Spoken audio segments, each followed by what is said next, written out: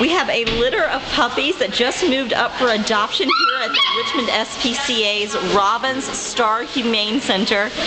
There are 7 puppies in this litter. They are about 2 months old, and they were just spayed and neutered earlier this week, so they are now ready to go home with you, or if you want to share this video with anybody. They are adorable. We're calling them Hound mixes. We don't really know their background because they actually came to us from Richmond Animal Care and Control, so that we could find homes for them.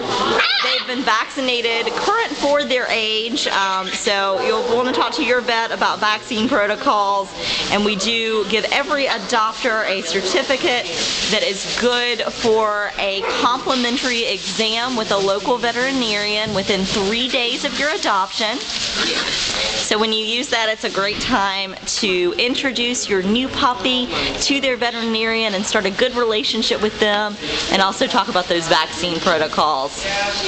So come by and visit us. They are available right now at the Robins-Starr Humane Center.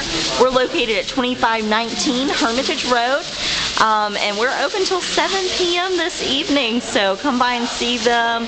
This is Thursday. We're also open on Friday from 11 a.m. to 7 p.m. We're open on Saturday and Sunday as well, but these guys have already been very popular, and I'm sure that they're going to be quick to find good, loving homes.